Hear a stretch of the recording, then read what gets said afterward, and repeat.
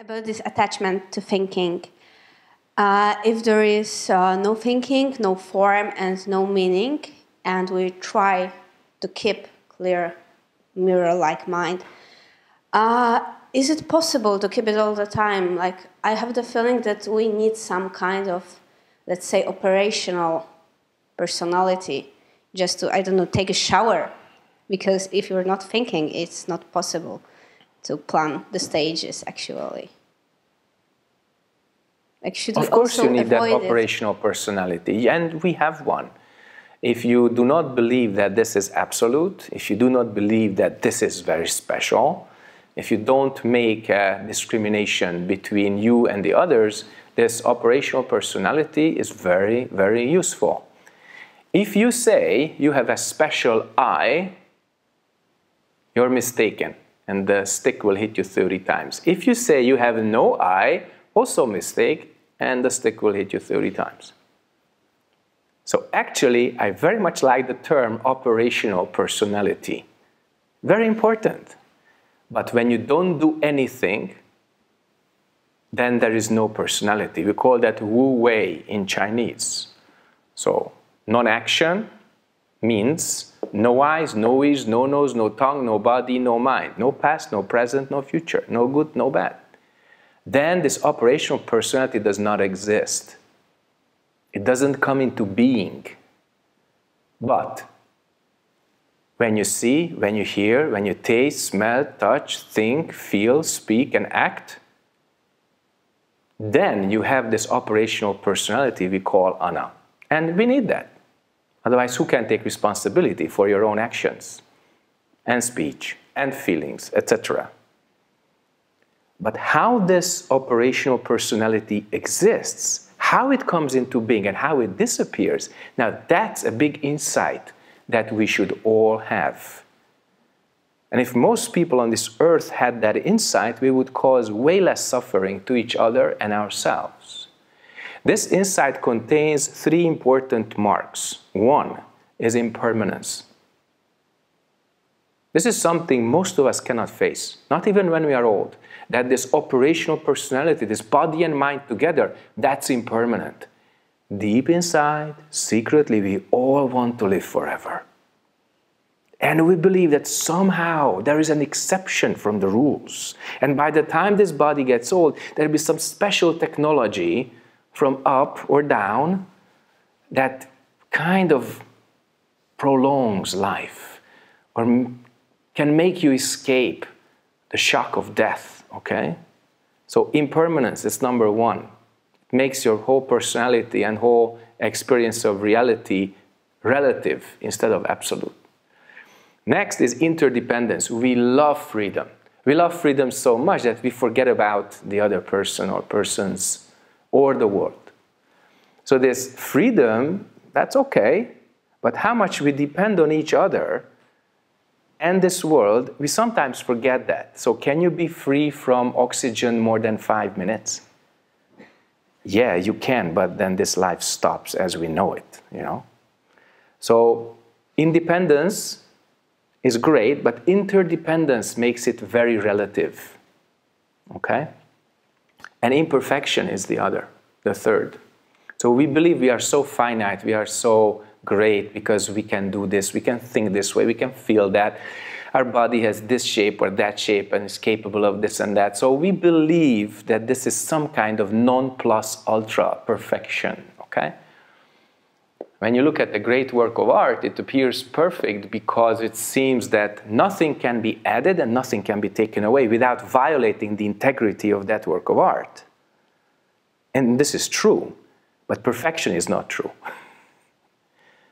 In terms of ourselves, as a continuum, as an entity, you can always add some more or take away some personality traits, some characteristics, so you can change. This operational personality is operational because it can change. And this change has the 3 marks of existence: impermanence, interdependence, and imperfection. Now, if you see that, your fixed notion of ego is gone. And that's why we fight so much against this. Because we want to see ourselves as some absolute little entity, that we can fight everything and everyone. We can defy the law of cause and effect, etc., etc. So operational personality is good, but before that, out of necessity, you have to come back to no personality. We call that don't know. And once you have that, even for a moment, your whole worldview changes. Then your karma becomes something you can handle. Then your path becomes something you can believe in and you can walk. And that's very important, because with the absolute notion of self, we have the biggest hindrance ever. And that's the source of our suffering. Would you please clear one point about interdependence? What I want to ask about is if we assume that the whole world is created by mind alone. Why would you assume that? You heard it somewhere? Yeah. Don't believe these Buddhist sentences. Okay. But what is this mind? Tell me. Exactly, this is my question. Like, it intertwines somehow with what you said just recently, because the mind I experienced at first, like, of course, it's my own mind. So, how not to fall into solipsism and how to see the interdependence? If I believe that reality is my creation, how do I experience other being as you being? Identify this mind with you. That's the problem.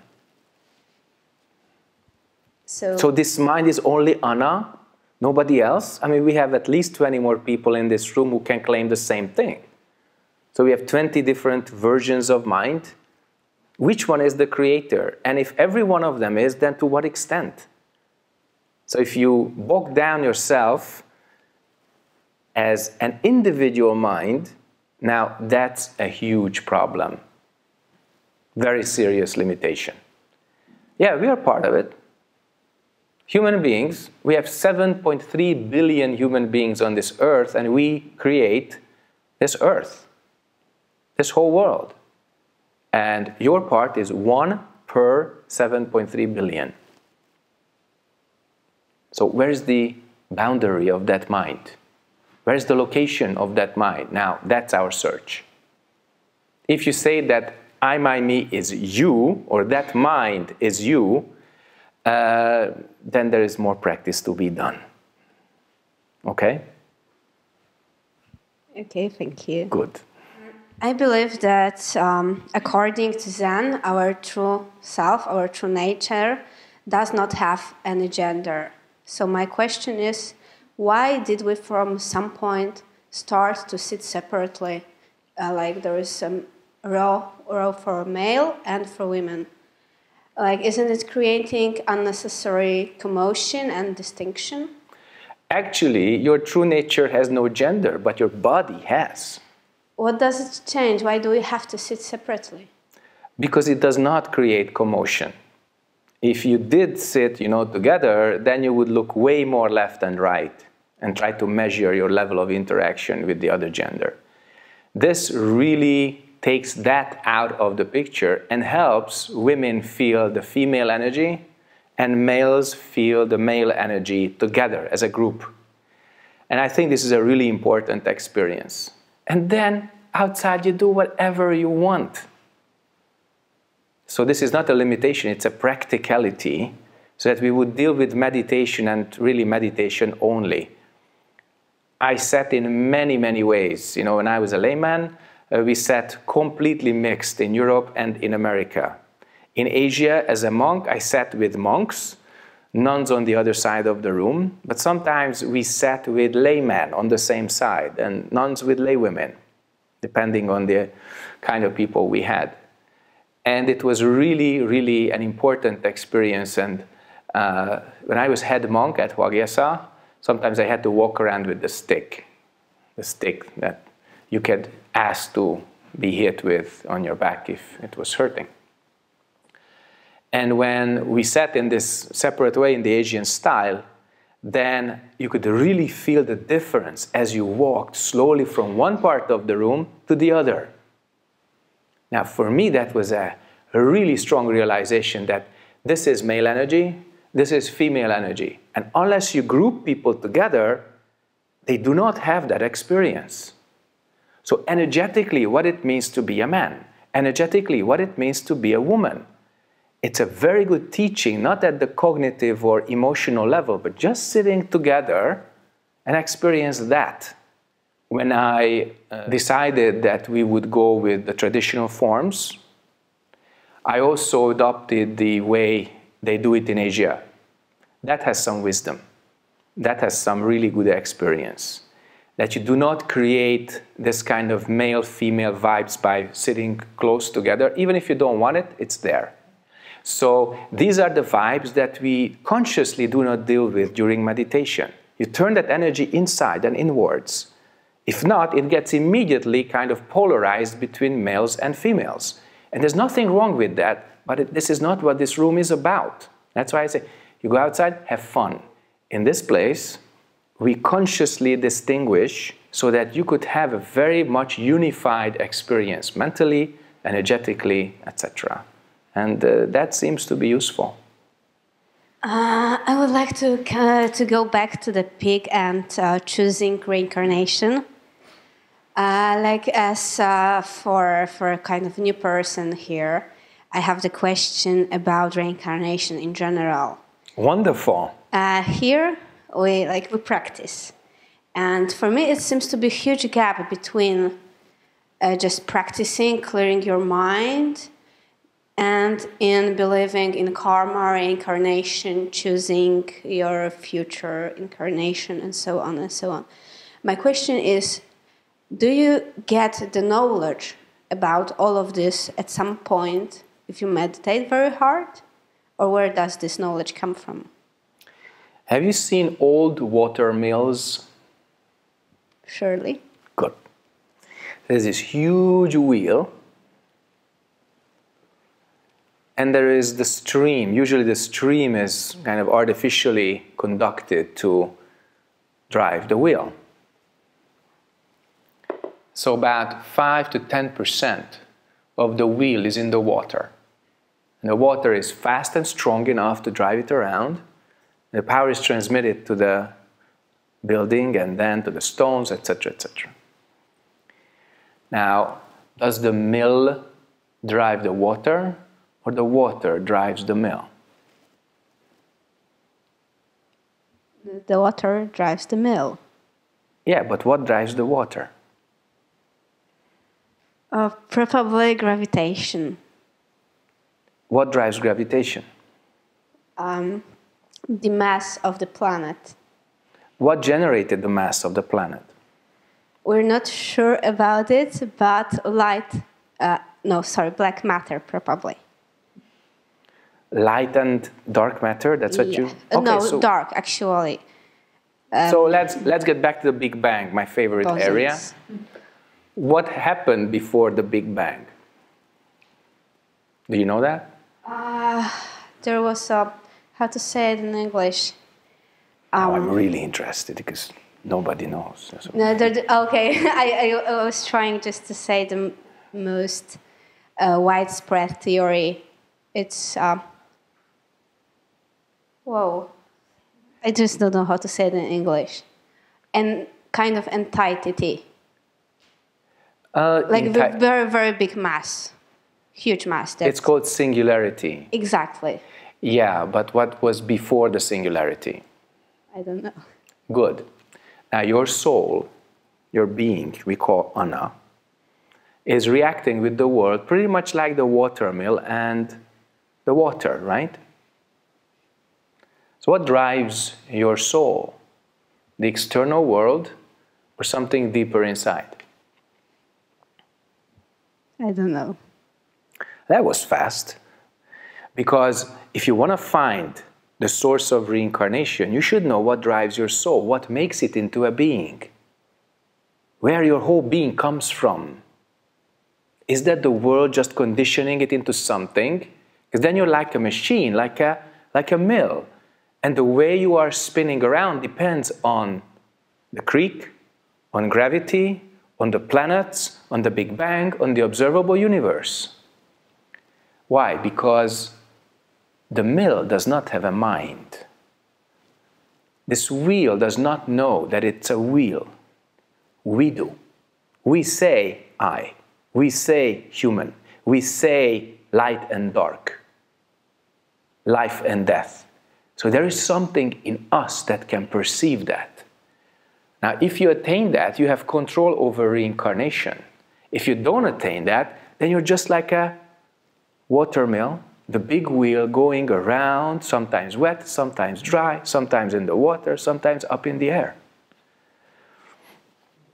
If the wheel wanted to stop itself, it would have to go to the very center of it where it doesn't move, where the axle is. And if you stop the axle, then the whole wheel stops. Okay? So here you find the central element, the very center of your being. And if you find that, we call that not moving mind. Also the mind beyond life and death. The mind beyond becoming anything. And if you attain that, you have control over reincarnation. So again, why ask about what other people think about it? It can be useful. But rather, look inside what it is that generates life in you. What is it that generates the new body in you? Where do your thoughts, feelings, perceptions, impulses, forms of consciousness come from? Now you find that source, you find the source of everything. And then you have a choice. You have a choice whether you are born or not. Whether you are born female or male. Polish, Hungarian, American, Swahili, or Urdu. Your choice. If you look at the Mahayana structure of the observable and the invisible, then you see that there are 6 realms of existence. Humans and animals are in the very center. Demigods and gods are above. Demons and hell are below. Consider this, just certain aspects of the same frequency range, okay? Various parts, various segments of the same range. You can ascend and descend. You can go from one place to another and then another depending on your karma. You make human karma, you get human body. Why? Because your mind is human. You make animal karma, you get animal body because your mind became an animal, etc., etc. But there is a threshold above the 6 realms. We call it the threshold of life and death. If you become sufficiently enlightened, then you get to the upper 4 realms, that is Pratyeka Buddhas, Shravakas, Bodhisattvas, and Buddhas. Shravakas are the listeners, those who are listening. Pratyeka Buddhas are those who make their own effort to attain enlightenment. Bodhisattvas are those who are still returning to any incarnated state to help all beings. And Buddhas never incarnate anymore. They are there purely in a mental state, and then even from there they can reach everything and everyone. So the 4 and the 6, we call this the 10 directions or the 10 realms. Why are these so important?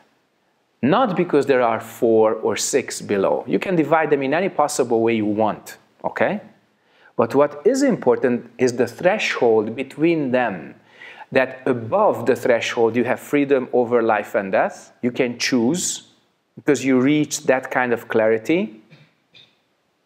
And below that, you have very little choice. Some have more, some have less.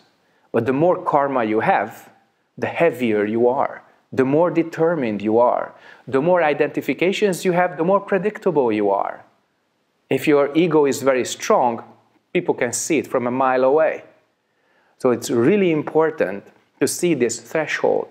And that's why we say, attain this point, no thinking, no dualism, no I, then go beyond life and death. This is not a Zen fairy tale. This is a possible experience. And when you have that, then you have a choice. So whatever people say about this reincarnation, whatever they think about the wheel as it moves, as the water drives it, it's not the most important thing. The most important thing is what is it that makes it or unmakes it, okay? And if you make it, how do you make it? How you are reborn, if you are, okay? That's why we are practicing. Practicing means very, very clear and sometimes very tight form. Everything happens on time. Everything happens in a certain way. Everything is prescribed by an order. And it's a very conscious choice. Why? Because with this extremely conditioned existence, we want to reach something which is not conditioned, which is beyond existence, which is beyond life and death. And by alone, even this retreat is not enough for that. Your everyday life is necessary too. But if you don't do the retreat, for most of us, everyday life cannot be meaningful sufficiently so that we would wake up. We would just live, and that's okay. Billions of people do that. But do we wake up from our dreams? Do we wake up from our illusions in the meantime? That is the question. That's why the form. That's why the method. That's why the whole practice. So that we, by consciously giving up certain choices, small choices, we would have a big choice. And this big choice can be ours. It can be all of yours if we practice together. Okay? Okay, so putting it in other words, like this whole, the acknowledgement of this structure lies within the access of our direct experience if we practice. Yeah.